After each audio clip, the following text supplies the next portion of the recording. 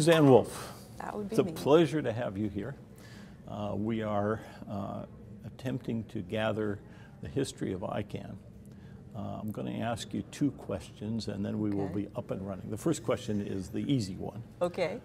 Talk about your how you got involved in ICANN, what the time frames were, what your roles were, and that will give us a baseline that we can work from. From then to now, that's going to be it's going to take a few minutes. Do it. So my involvement with ICANN predates ICANN. Mm-hmm. And that always provides a unique moment when I have to introduce myself and talk about ICANN. I became involved with ICANN because I was working at the time for John Postel, University of Southern California, ISI, wonderful place. Still miss the environment there. Still have friends I made there. But when ICANN had to come about, a new home for the IANA functions, there was a great deal of political and social and economic, people were talking about all kinds of things. I'm a techie. I was a system administrator and a network operator in the research group that Postel ran. I worked with the networking guys out of all the groups at ISI because they were doing the cool stuff. But I was technical, and I looked after name servers and did a lot of the day-to-day work that supported IANA. And at a certain point, as the drama unfolded around us, I was in a conversation with him and some of the other folks that worked on IANA, and he turned to me and said, "You realize that when all the yelling is over, somebody is going to have to be in the middle of things, making sure that the systems actually run and people can do their work." And I thought that sounded like an interesting task of making the operational and technical side of ICANN actually happen. So I agreed to do that. I said, okay, as we're planning the office, as we're doing the mundane things that go into making sure the operation works, sign me up for that. So when ICANN started as a separate organization, they had office space that was sublet to them by USC, in the building that USC is still in, ISI is still in. And I was the one that did everything to make the bits flow, everything to make I had everything from getting the phone system installed to procuring and setting up the servers that the IANA staff needed to work on. And it was a couple of the IANA folks and me and Mike Roberts, who is the CEO, and in all seriousness, a couple of lawyers.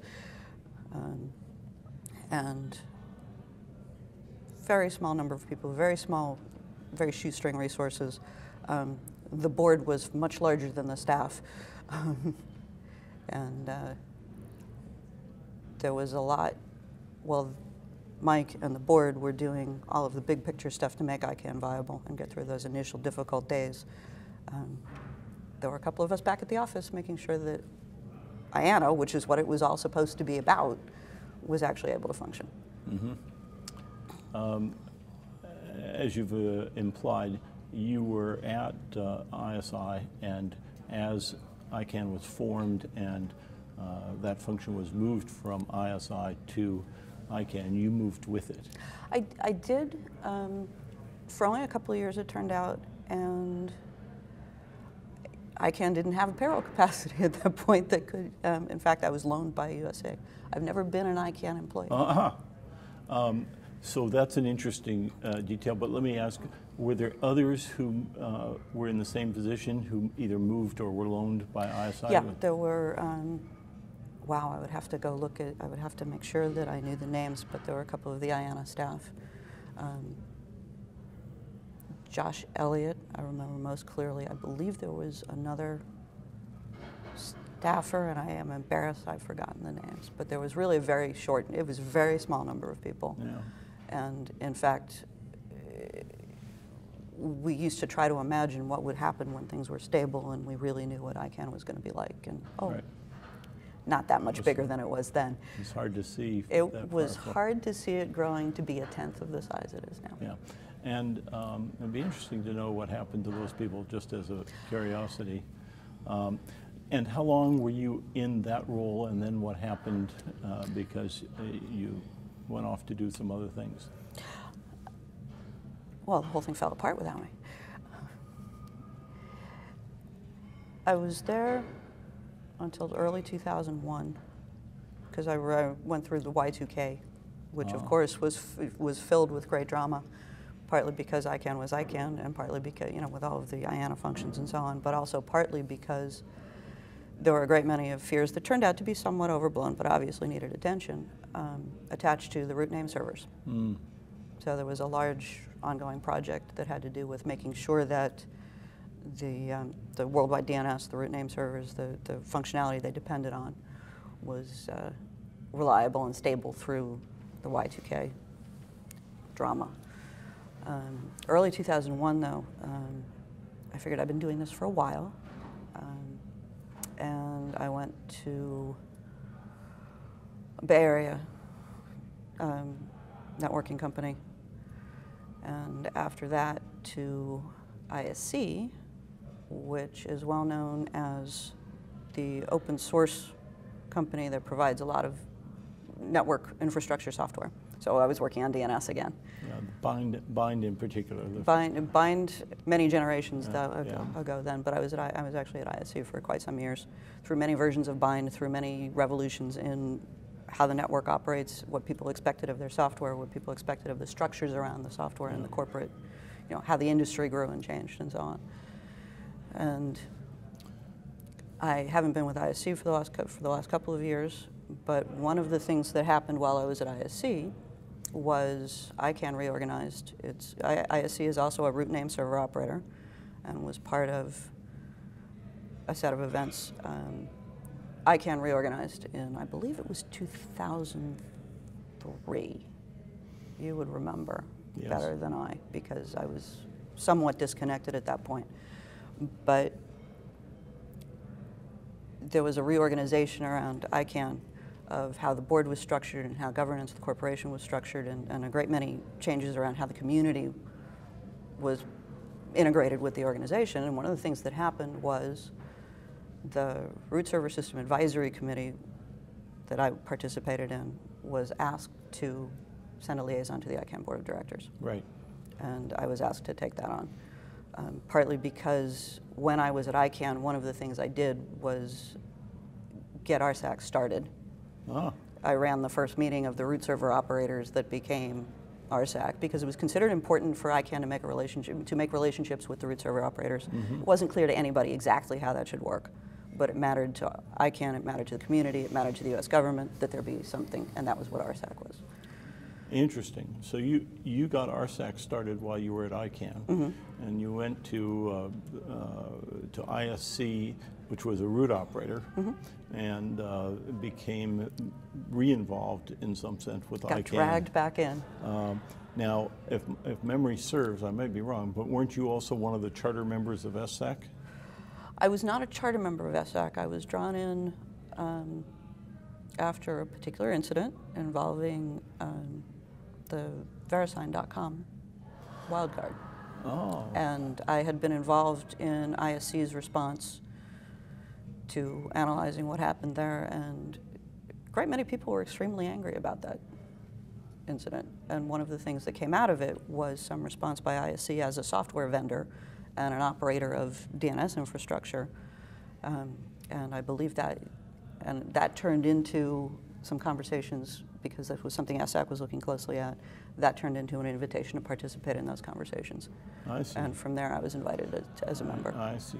So just very quickly, I of course was chair of SSAC from mm-hmm. its beginning in early 2002. The event that you're referring to is extremely famous and is a pivotal point in our lives and everybody else's.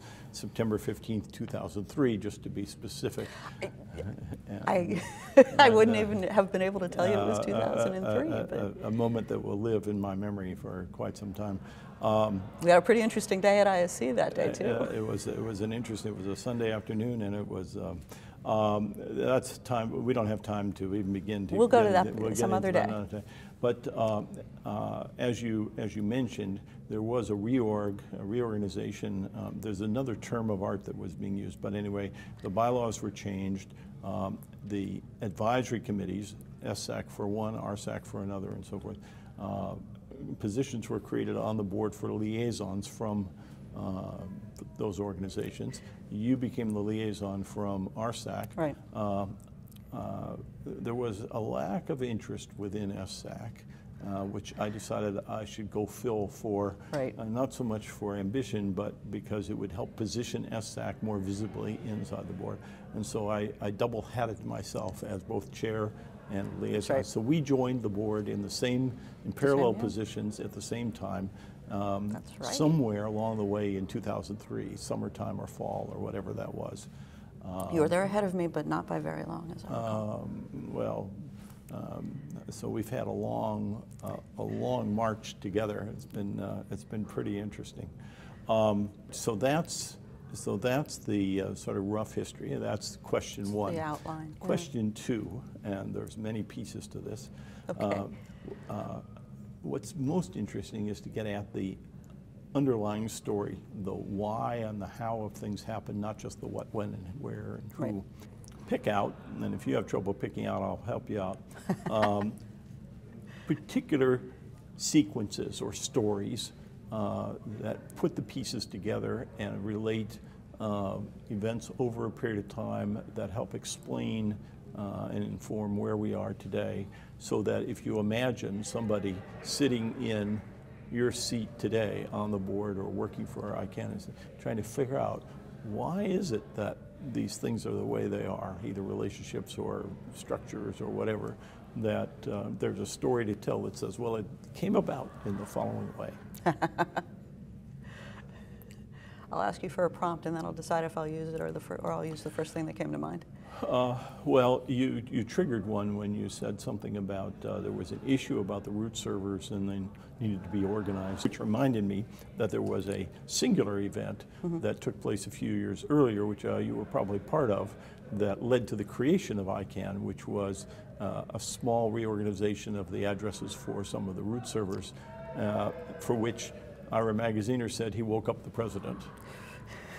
I've heard that side of the story. I can't vouch for it. No, nor can I. But there are a great many people involved in these policy and political arguments over this. But what was really going on was there was an operational function of deciding updates to the root zone of the DNS, what names were valid for domain names in the DNS, that had been treated up until then as a strictly operational matter, which Postel, in consultation with other stakeholders, we didn't call them that then, made these decisions in a very informal way, because the other people involved in operational responsibility for those matters trusted IANA.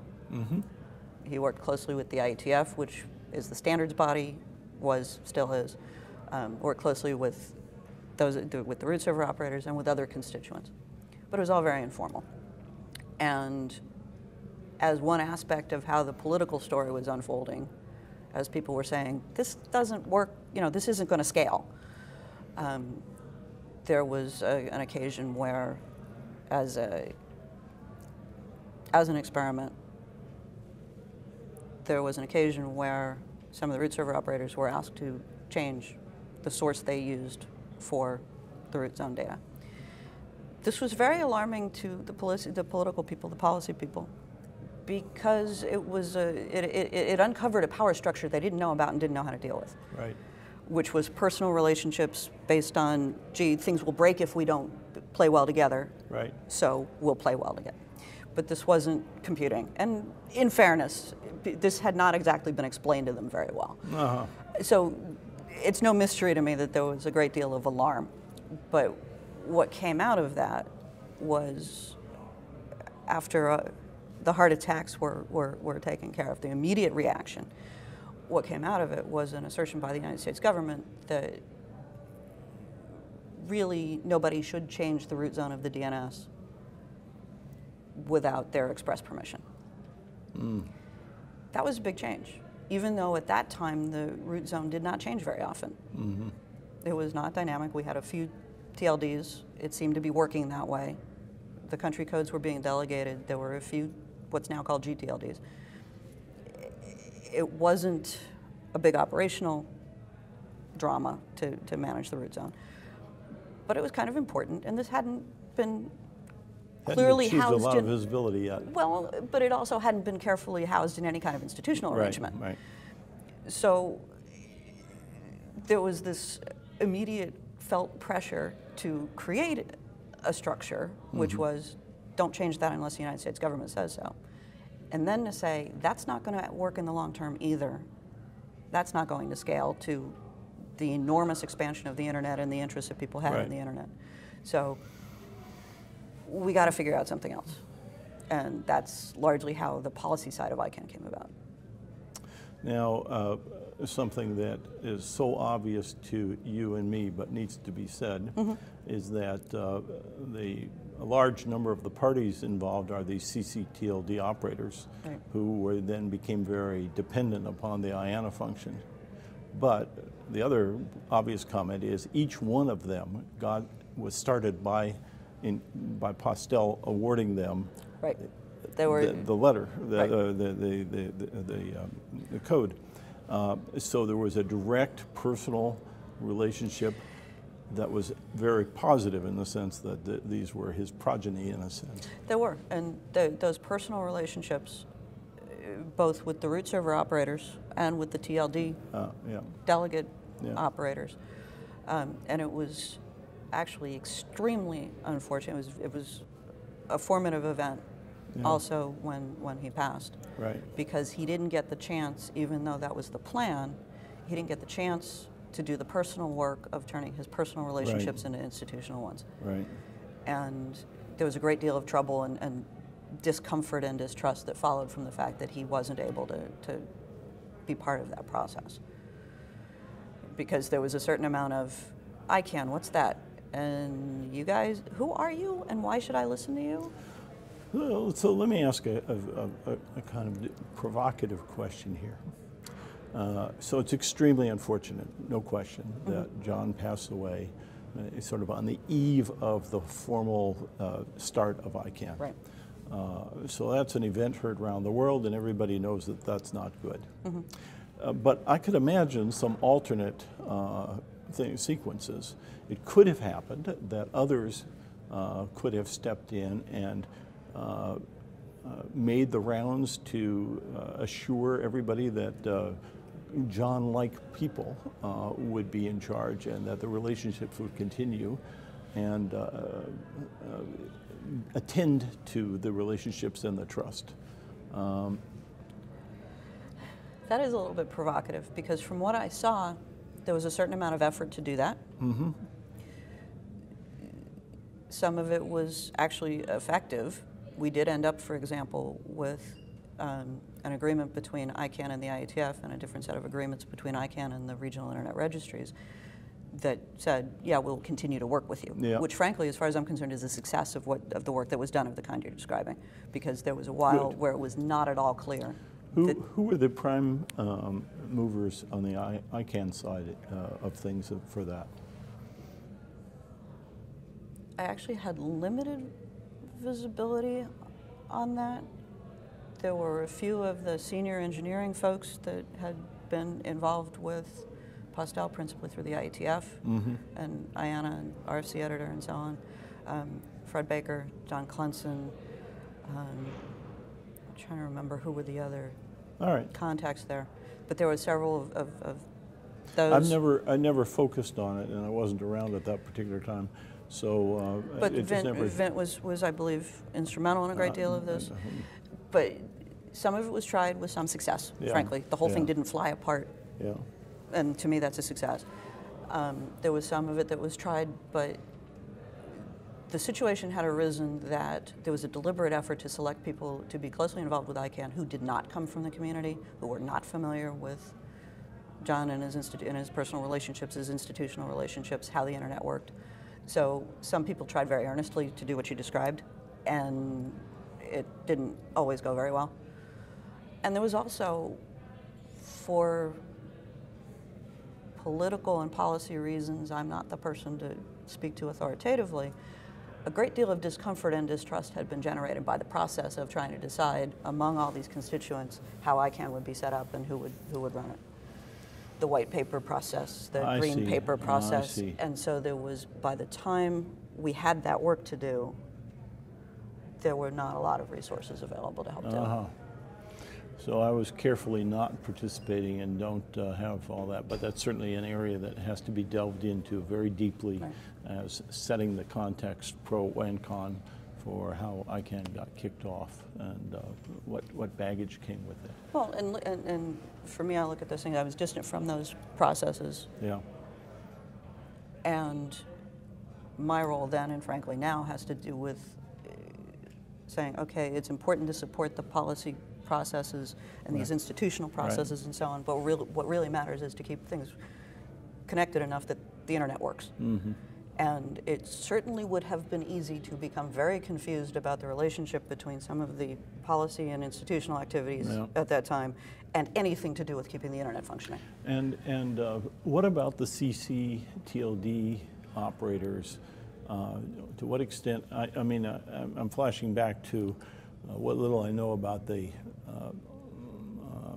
contentious process of the green paper and the white paper and all the different groups involved, but I don't have the impression that there were a lot of CCTLD operators directly involved in that process. I may be wrong. No, from what I saw of it, there weren't very many that were involved on the policy side. Yeah. For most of them, at that time, the CCTLD operators were the people that Postel had picked in many, many countries at a time when the internet was a new thing. Right.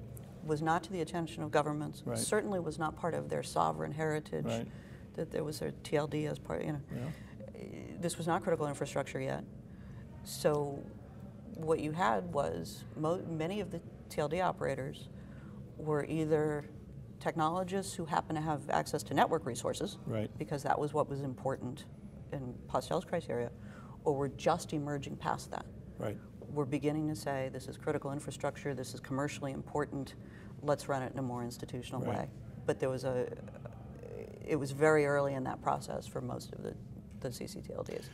I'll just note that we have two that I can think of quickly of the original CCTLD operators closely associated with ICANN, Lido Ibarra, El Salvador, and Adiel Akplogan, African, I'm going to get it wrong, which country, Togo, I think, or... I think so. So there's deep history that's still part of what we do today, which is kind of amazing. Many of the people that were involved in building these infrastructures then have gone on to other things. Many have become uncomfortable with how things have evolved, but many have stayed involved and stayed committed to making the internet work better. You know, now that we're talking about the next billion, when then we were talking about the next million or the next 10 million. I think we're actually very fortunate that there are so many people with the deep history. A lot of them are skeptical of ICANN, frankly. Not all of them are very comfortable with something like this meeting, but we actually have a lot of them still to draw on, and I think that's tremendous. All right. Any more provocative questions? So that was a provocative question. I don't know whether we plumbed the full depth of it, but it got some interesting things out. What came to mind first? Was it that, or was something else when you asked me to? Well, that's an easy one from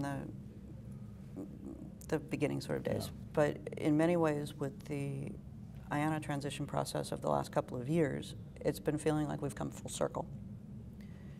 And there were a great many, I would say, community tensions around some of the history, some of the early history, frankly, that has resurfaced in the context of having to work out a shared proposal for the IANA stewardship transition. And for the most part, this is exactly how it was always supposed to be. Maybe it's taken longer than people initially thought it would. But the idea would be that the community would figure out its challenges and figure out a way to work together and would be able to move beyond the U.S. government contract and the U.S. government stewardship oversight. And in order to do that, I think people had to face some of the things that have been lingering, if you will, since that early history. And that's been fascinating to watch. So let's not leave that hanging. Say specifically, what are some of those things that were lingering?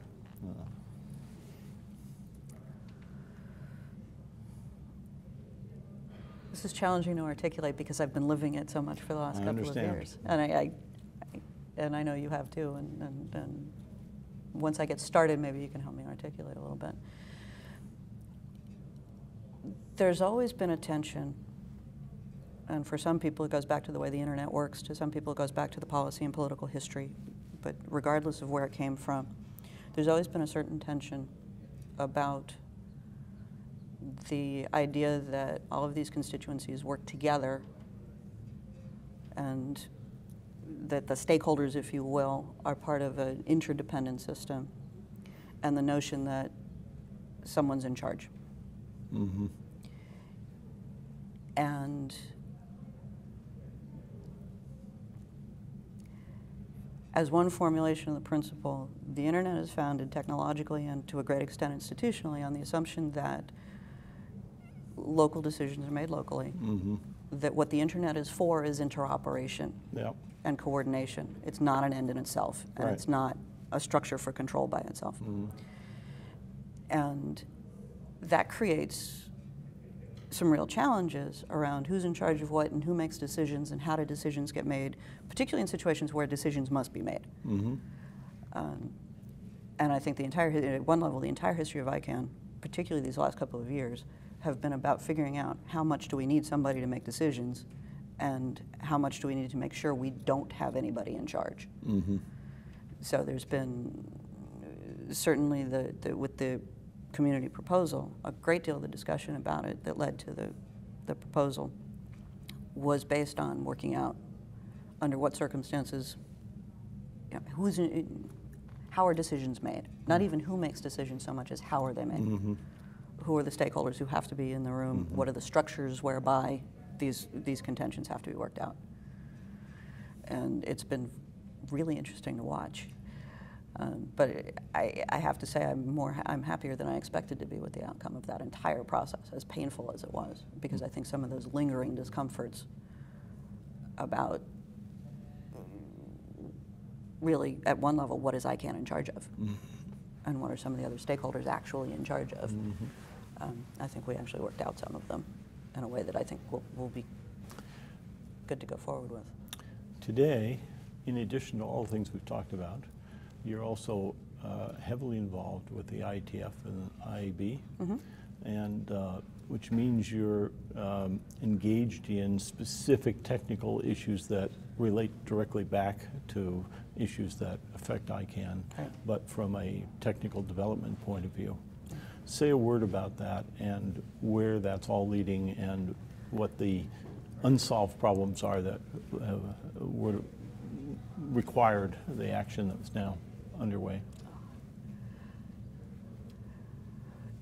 Well, what I do, I'm currently a member of the Internet Architecture Board, where part of what we do is some administrative management of the IETF's relationships with other groups. Sure.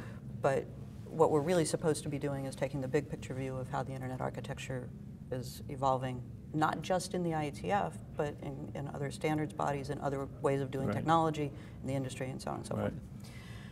I also co-chair the DNS Operations Working Group of the IETF, which is where DNS operators and people involved with operating DNS infrastructure bring changes they think need to be made. And mostly what DNS operations does is actually best practices and documenting Yep. some of the things people are doing with the technology.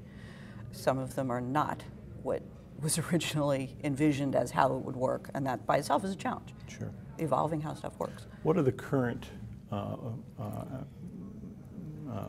documents or designs that are active in the DNS Op working group? Oh my. That sounds like you're looking for something in particular. Can I ask you for? Well, I'm just trying to drive down the path that I described before, which is based on whatever you say. To what extent, how would that relate to what came before, and why are those still open problems, and how does it relate to what's happening at ICANN?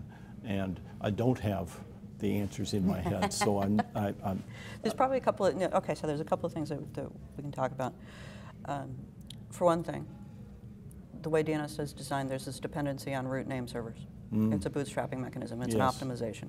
From a protocol perspective, It's not a very, with due respect to our good friend Dr. Makapetris, that's not necessarily the best way to bootstrap any technical system, is to have pre-configured contact points with how you Seemed make like it a good work. idea at the time. It did, and it was, but having the system work really, really well isn't necessarily a reason not to evolve past that.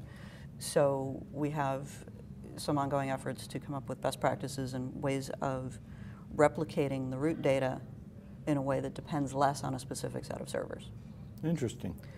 And this is all purely technical practice, and it's not about the data in the root zone. It's about replicating, not changing, but on a wider basis than necessarily from the root name servers. There are many efforts to refine how DNSSEC works in practice, because the ability to authenticate DNS data, because of all the things you can carry in DNS, the ability to authenticate a DNS answer is really important. It allows you to do all kinds of other things in a more trustworthy way. Indeed. But it's also very difficult to do operationally. So we're still refining. It's many years after the base specification was done and people have been trying to deploy. And as you know, I spent a good fraction of my life pushing all that, so I'm very empathetic. And part of what has to be done there is operators have to do, and this is a very internet thing, this is right, but because there's all the interlocking pieces. ICANN has to help people come up with good ways of doing it, has to sort of nudge people sometimes in some of the relationships ICANN has, but also the standards and technology people have to do what they can for operators to do the right thing day to day. So it all interlocks. And I believe, I never get to see, there's always a DNSSEC day at ICANN meetings, and I never get to see. Hey, I initiated those and ran those, and I had to gradually back out and then finally give up. And so I'm very, very empathetic. I never get to do techie things at ICANN meetings. I'm too busy doing policy things. The sadness is your time on the board as the RSSAC Liaison, I gather, is coming to an end. Most likely, yes. It's been a role I've been in for a long time, and I've enjoyed it. I feel like I've done some good work there. But also, one of the things that's happened is that RSSAC has matured. The root server operators are stepping into more of a role in the community.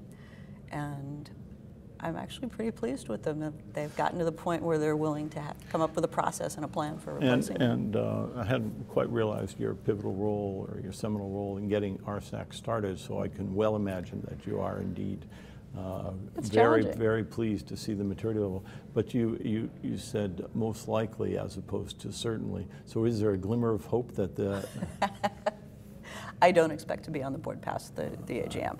The most likely is because part of the work of RSSAC at this meeting is to take the next steps towards finalizing their process and determining how to run it. But the good news is that then you can go to technical meetings and do technical. I look forward to that. Yeah. But I wanted to swing back to the IETF working group and just flag the point that one thing you focused on was the priming process or the bootstrap process, as you said, for root servers. And I had not focused on that, but I understand that I know a lot about the details of how it currently works and what those issues are. And so there's a long history that's been very stable for a long time, and now you say it's being re-examined as to how to do that. And what are the main drivers that are causing people to feel the need to push on that? There's a couple of pieces. There's always the drive to make the network work better, and in the tension for DNS and for the root is that it's a global resource. It has to be globally available. And anything global makes network people want to optimize it down to something local. So there's the Anycast technique that root server operators and many DNS operators and operators of other network services use to make sure that many servers can provide the same service under the same configuration. But there's also the notion that for any network operator, if you want to make a local copy of the root that is available to your users. There should be a and there are failure modes of that. It's challenging. Yeah. So there was a need for best practices on how to do that effectively. And then the DNSSEC was the other thing you mentioned, and there I don't think we'd have any trouble documenting what the needs are, because we've been tracking that for years. And well, it's certainly a significant challenge to get DNSSEC and to get a signed root zone, and to get all of the policy pieces and the operational pieces and the you just said a details. keyword, and I see we've got a couple of minutes, but not long. The root was signed in 2010. As you and I both know, it was not a trivial, easy decision or process or anything. Say something about the events leading up to the signing of the root zone from where you were sitting. There were two pieces. One was fast and one was slow. The slow part was an effort literally over several years to persuade the stakeholders that the technology was ready to deploy. Yes. That we weren't going to make DNS actually work less well for users, that there was benefit to it that would justify the expense. Yes. Because there was significant expense involved in getting the security apparatus and processes in place. Yes. But the other thing that occurred, and there were lengthy discussions that were leading in that direction, and it was frankly a long process of just, because making a significant change to how the root zone is generated and distributed. Yep. People were worried about that, frankly, justifiably. Network people like to sleep through the night, not be paged at 2 in the morning because something broke. But also, there was a discovery, as people were sort of taking pretty much unbounded time to decide whether this was a good idea. There was a specific issue that arose where there was basically a bug in the way DNS was deployed pretty much worldwide, where it was possible, it became trivially possible, easily possible for a teenager in the basement that knew basic, a little bit of programming, to create a situation where they could lie about DNS data, that they could redirect legitimate traffic by lying about DNS data. And this became the push that convinced people that we needed to use DNSSEC. And to fill in the blanks there, DNSSEC was invented to provide strong assurance that the data that you received is the data that was intended to be received using cryptographic signatures.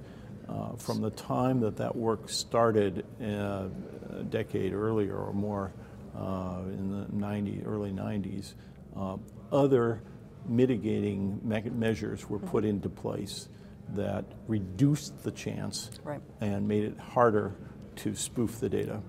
And the event that you're talking about was Kaminsky discovering that those mitigations weren't actually effective and could be bypassed trivially. Much easier. The thing that Dan discovered was that it was much easier.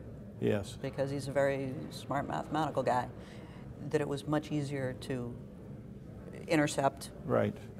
Intercept the query and send a lie back. Yeah. And what DNSSEC did is basically assured that you would at least be able to tell if you were being lied to. And all of a sudden that caused a big shift in the understanding of, yes, this is an important problem, we better get this fixed. What it changed was the perception of the cost of getting it wrong. Yeah, cost of getting it wrong, right. And the cost of doing nothing. Right. Which, so many of these things come down to that, though. What's really the cost of doing nothing?